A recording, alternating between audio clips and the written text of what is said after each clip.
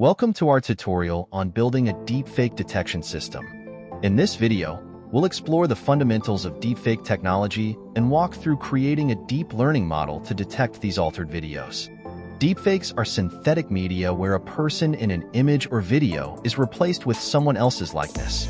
This technology uses deep learning techniques to create hyper-realistic fake videos, often making it hard to distinguish between what's real and what's not. In this tutorial, we will use Python, a powerful programming language, leveraging libraries such as TensorFlow and OpenCV for our project. We'll start by setting up our environment. Now that we have our environment set up, let's load our dataset. For deepfake detection, a widely used dataset is the Deepfake Detection Challenge dataset. You can download the dataset from the official website. Make sure to prepare it in the following structure. In the data directory, you should have two folders, real for authentic videos and fake for deepfake videos. This will allow us to easily differentiate between the two types during our model training.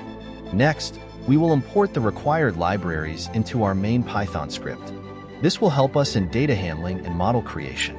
Let's create a function to load our videos, convert them to frames, and then pre-process the images to the required format for training. We'll resize the frames to a uniform size, normalize the pixel values, and store them in an array. Now, let's use this function to load our dataset. We will also split our data into training and testing sets to evaluate the model's performance properly.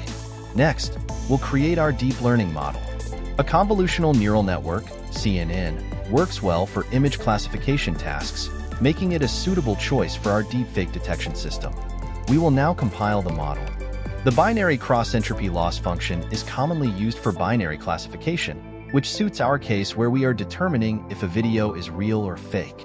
Let's train our model using the training data we prepared earlier. We will set the number of epochs to a suitable number, say 10, for demonstration purposes. You can increase this number for better accuracy, which may take longer to train depending on your hardware.